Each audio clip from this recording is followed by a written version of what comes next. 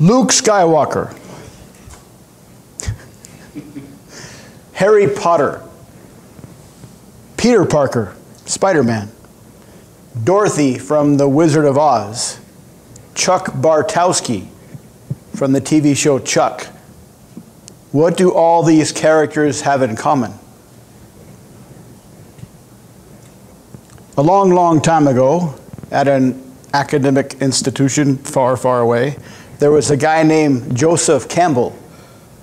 He studied mythology his entire career. He wrote a lot of books, did a lot of research, was very, very prolific, and he found out that almost all mythological structures, no matter where they come from, no matter when they come from, have the same basic structure.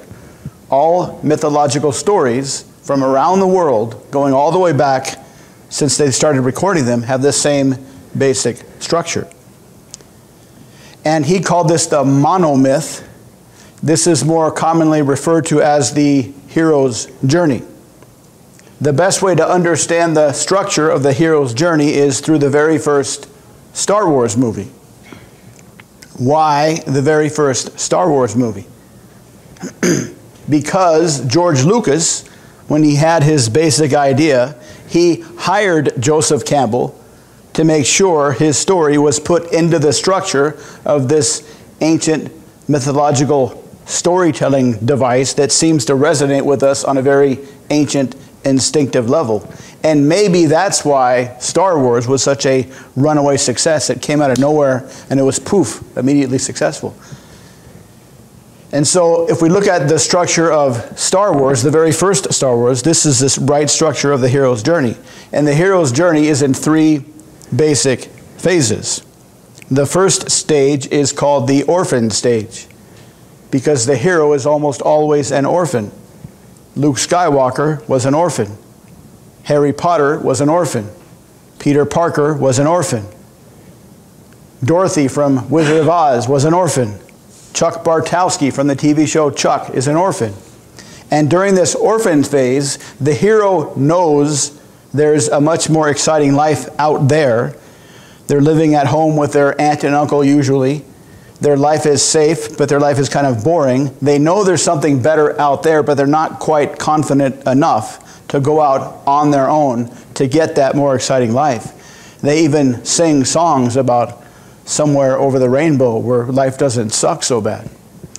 But then they transition from the orphan stage to what's called the wandering hero stage. And they are forced out of their safe comfort zone by some external event. They get sucked out of their farm by a tornado. The stormtroopers come and kill everybody. They get bit by a radioactive spider. A giant comes to their house and says, "Harry, you're a wizard, come with me." Their friend from college sends them an email that secretly implants the intersect into their brain, a secret CIA tool, like in the TV show Chuck Bartowski. And so they're on this wandering phase, and they know they're supposed to do something. They have this kind of vague feeling that they have this big purpose in life, that there's something they need to do, but they're not quite sure what that is. They usually have some kind of tool they need to use. They meet some friends, and they kind of stumble along. Remember the scene in Star Wars where Luke was first on the Millennium Falcon, and he had that blaster on, and he had his lightsaber, and he was trying to use the Force, and he kept getting the crap kicked out of him by that machine. Or when Peter Parker first got his spiderweb, he kept missing all over the place. Or when Harry and his friends went to Hogwarts, and they kept missing each other with their wands and doing the wrong spells. Or Dorothy and her friends were wandering through the forest, wondering what was going on, worrying about lions and tigers and bears. Oh my.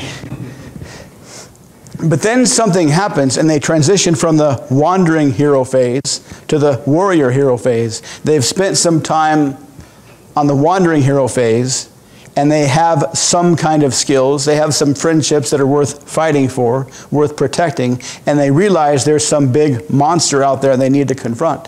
Some villain, some demon, some antagonist.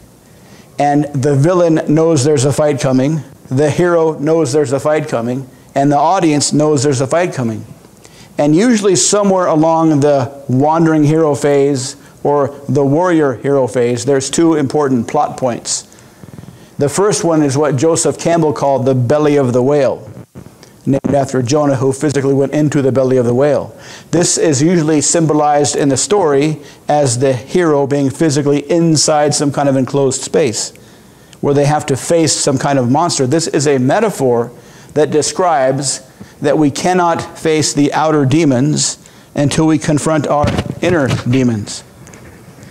If you remember the second Star Wars, Luke had to go into the cave to face Darth Vader, which was really himself, which was really his father. That was his inner demon. Or Hercules had to go down to hell to complete the 12 tasks before he could level up. If you remember Silence of the Lambs with Clarice, another orphan, when she went to capture Buffalo Bill, the FBI were at the wrong house. She was in Buffalo Bill's house with no backup. Buffalo Bill had night vision. She was just by herself in the dark. That was a fantastic representation of a belly of the whale experience, where the hero faces their own inner demons and then levels up afterwards.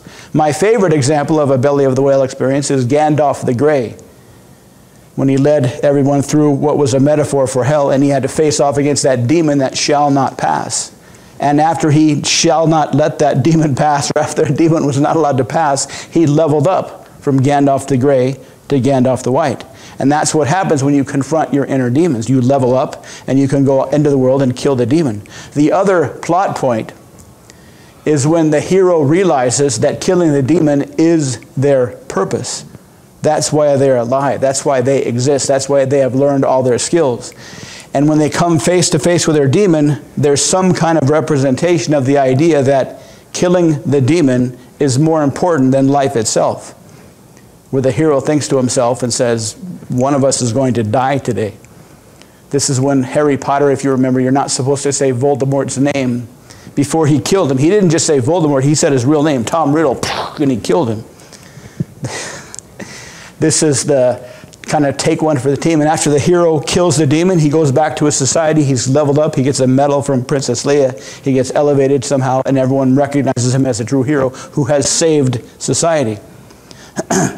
So the question is, why do we resonate with this story so much, this story structure? Because once you understand this structure, you'll start to see it everywhere. Why do we resonate so much with this story structure? Why is it so compelling?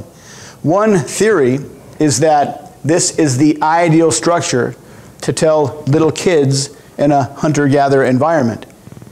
We've been humans for 100, 200,000 years. We've had large societies for maybe 4,000 or 5,000 years. We've had modern communication for maybe 100, 150 years. And so we really are internally still wired like hunter-gatherers. And so if you think of the life of a hunter-gatherer, it's perfect for the hero's journey story. They're a little kid, they're safe, they kind of feel like orphans because most of the time all the dudes are out hunting and they may be gone for a week or two. It's safe, but it's boring. But then a time comes where they have to be productive. They can't just be a kid and live off others' productivity. And that's when a lot of ancient tribes forced their children to go through coming-of-age ceremonies.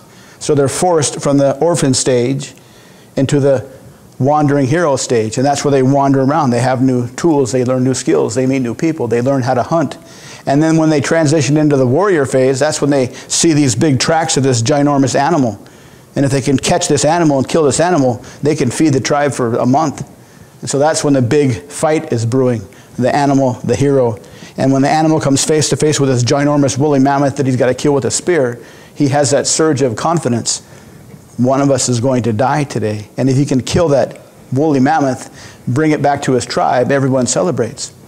Another theory as to why this story structure is so compelling is because it reminds us of what it was like to be born.